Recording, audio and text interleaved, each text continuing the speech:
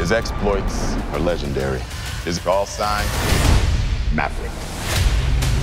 In the Navy, every single pilot each have a call sign. Rooster, watch your back, Phoenix. You gotta move, Coyote. Who are your friends? Payback. Fanboy. What do they call you? Bob? No, your call sign. Bob. Literally. When you hear their call sign, you're hearing a bit of their history. Where's he going? That's why we call him Hangman. He'll always hang you out to dry. Call signs are kind of informal social ways that we address each other, as well as showcasing the positive message of naval aviation. We got you, Mav. Come on!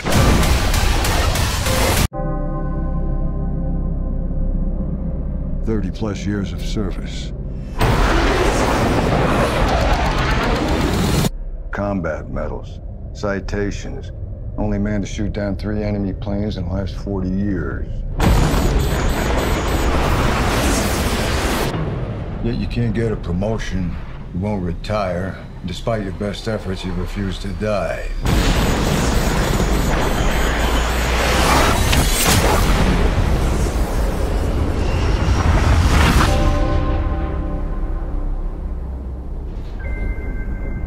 You should be at least a 2-star admiral by now. Yet here you are. Captain. Why is that? It's one of life's mysteries, sir.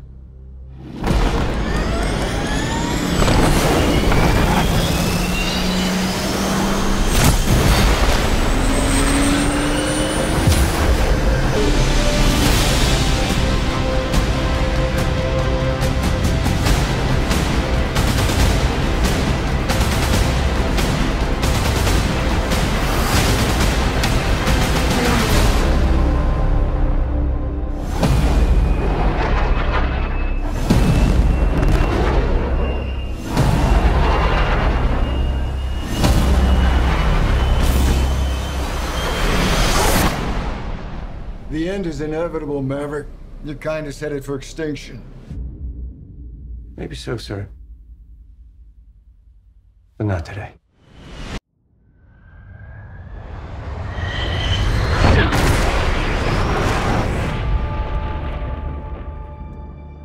What do we have here? Yeah, here I thought we were special. Fellas, this here's Bagman. Hangman. Whatever. What the hell kind of mission is this?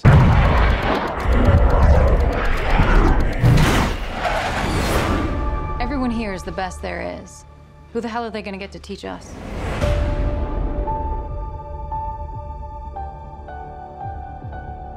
Captain Pete Maverick Mitchell. Let me be perfectly blunt. You are not my first choice. You are here at the request of Admiral Kazansky, AKA Iceman. He seems to think that you have something left to offer the Navy. What that is, I can't imagine. With all due respect, sir, I'm not a teacher. Just want to manage expectations. What the hell? Good morning, aviators. This is your captain speaking. And we're off. Here we go. In 3, 2, 1.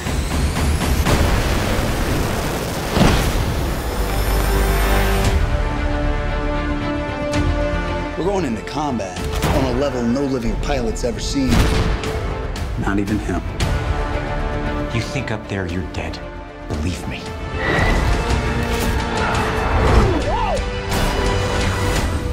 My dad believed in you. I'm not gonna make the same mistake.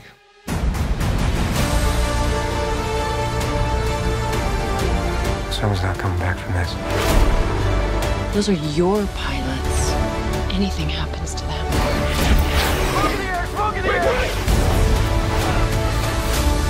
You'll never forgive yourself. No turning back now. Come on! Jeez! Having any fun yet?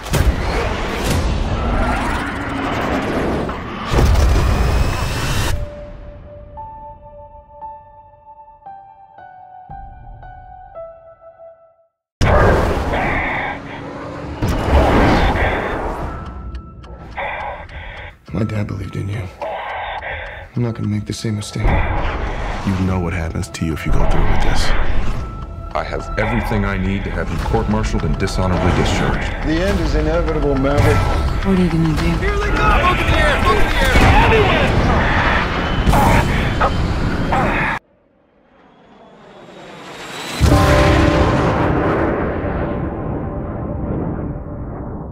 Your instructor is one of the finest pilots this program has ever produced.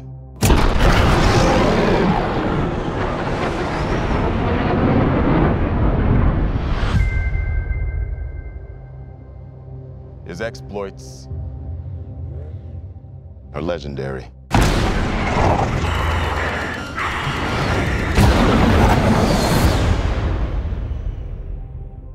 What he has to teach you may very well mean the difference between life and death.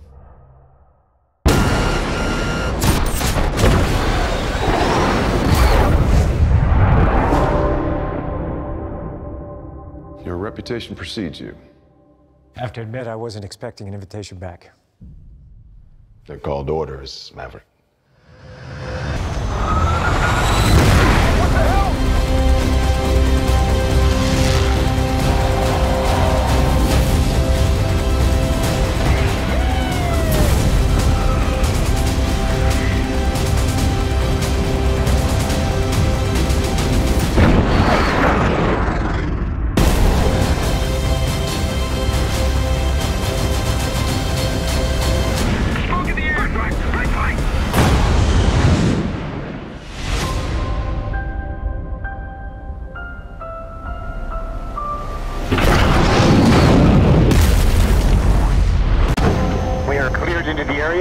Verify cameras are on. All right, here we go. 3, 2, 1. Here comes some G's. There's 5 G's. 6 G's. 7 G's.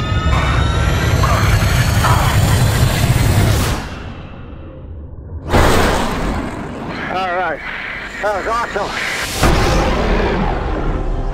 I wasn't ready to make a sequel until we had a special story worthy of a sequel, and until technology evolved so we could delve deeper into the experience of a fighter pilot. The first movie became something that changed a generation. So this is exciting to come back and get in those jets again. We worked with the Navy and the Top Gun school to formulate how to shoot it practically. Because if we're going to do it, we're going to fly in the F-18s. The aviation sequences had to be real. So our actors went through 3 months of grueling training. The Navy says if you eject, you have to be able to survive in the water. So we had to go through that challenging underwater program. It's intense. You're flipped inverted and you're having to try and get out. From there, Tom designed this all-encompassing aviation training for all the actors. I started them out in a single-engine airplane to build up their spatial awareness inside the aircraft. Oh, wow. That's amazing! Oh, my God! Next, we took them to the L-39, and they went and flew aerobatics to feel what it's like in a jet. Get some speed. Wow. From there, they'd graduate to the F-18 Super Hornet and actually launching off an aircraft carrier. That's what I'm talking about. The actors also had to learn how to run the cameras, because when they're up in the jet, they have to direct themselves, essentially. Okay, I'm rolling. I had to really teach them cinematography and the lighting so that they understood what's gonna look good on camera. Gun angle's great. Everybody thought it would be impossible for actors to really be in the jets. But that's the gift that Tom gave us, that by the time we got up there, we could handle it. It still blows my mind that we've done this. There's nothing like it.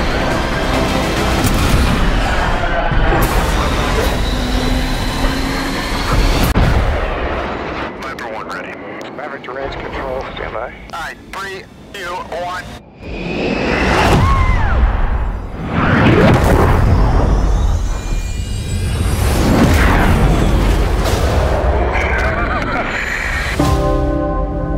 After 34 years, Tom Cruise returns as Maverick. This is a competition film about family, friendship, and sacrifice. It's a love letter to aviation. We're going to show you what it's really like to be a Top Gun pilot. You've just can't create this kind of experience unless you shoot it live. In order for us to accomplish this, we have the greatest fighter pilots in the world working with us. We're working with a brand new camera system that allows us to put 6 IMAX quality cameras inside the cockpit with the actors. Verify cameras are on. Check cameras on. There you go. It's amazing what we see in the cockpit, what an audience is going to experience.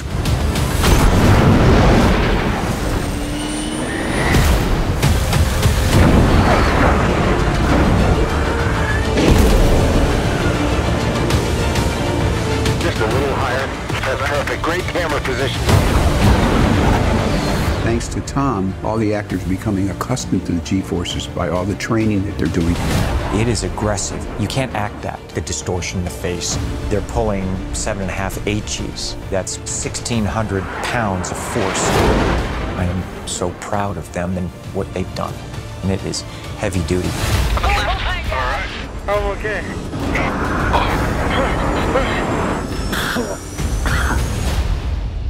Putting us up in these jets, it's very serious. That's why everybody thought it would be impossible. And I think when Tom hears that something's impossible or it can't be done, that's when he gets to work.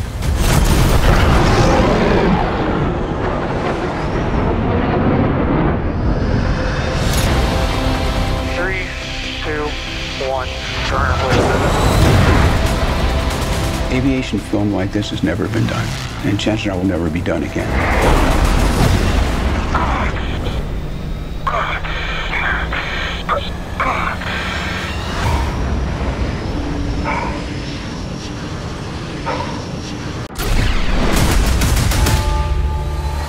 Fellas, everyone here is the best there is. Who the hell are they gonna get to teach us?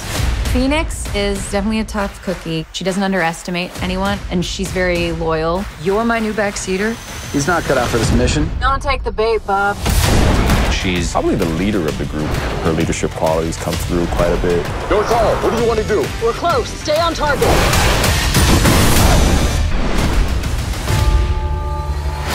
Rooster, where are you? Hang in there. All right, let's go. Rooster is the son of Goose, who was Maverick's wingman in the first Top Gun. I got your back. There's been some complicated history between Rooster and Maverick. My dad believed in you. I'm not gonna make the same mistake. He's an extremely intelligent and talented pilot, Jeez, Rooster, not that fast. but he has a lot to learn. Forget the book. Trust your instincts. So Rooster learns to test his own limits. Show me what you're made of. Fight's on.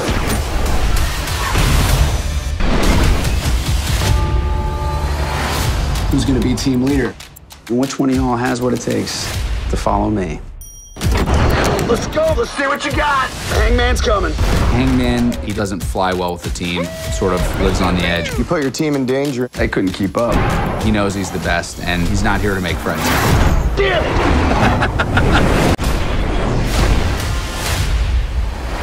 What do they call you? Bob? No, your call sign. Bob. Literally. Bob is a weapons systems officer. He's a backseater. We are 2 seconds behind. Increase to 480 knots. He's dropping the bombs and being the second pair of eyes for the pilot. Be ready on that laser, Bob. Copy. Laser is a go. Direct hit. Direct hit. Yes. What have we here? That's a kill. Coyote, you're good. Coyote is very, very competitive. He always feels that he has to prove himself. Try to stay with me. This guy needs an ego check. Good to see you, Coyote. Because he can command the team, his leadership presence, it makes him one of the best pilots. We're out of time. I'll increase the speed. Greetings, fanboy. Today's exercise is dogfighting. Whoever gets shot down has to do 200 push-ups. Damn! They don't call it an exercise for nothing, sir. Fanboy is a weapon system operator. He's a backseater. In the air, he's helping a pilot with everything in the cockpit. Check your laser. Fanboy. I got this. The mission he's training for seems almost impossible. Guys, we're falling behind. But Maverick pushes his pilots to think outside the box. Push beyond your limits. We really gotta move. Payback, you with me? Right behind you. Increase speed right now. Payback is very confident. Damn right. What say we put some skin in the game? And then as Maverick starts to test the class, you kind of see that fall apart. Payback. That's a kill. But he sooner realizes there couldn't be a better instructor than Maverick. I'm going to train you to take your aircraft to the breaking point. Let's turn and burn. Good morning, aviators. This is your captain speaking. Let's get to work. In this movie, Maverick is still a hotshot. He's still doing what he wants to do. Who'd you piss off this time? Another admiral. He's the ultimate aviator, and he craves adrenaline, and he craves the unknown. All right, gentlemen, flight's on. Nice. He takes risks, but he really does have everyone's best interest at heart. He is an iconic character, and he continues to test his own limits. The end is inevitable, Maverick. Your kind is headed for extinction. Maybe so, sir, but not today. Come on! Having any fun yet?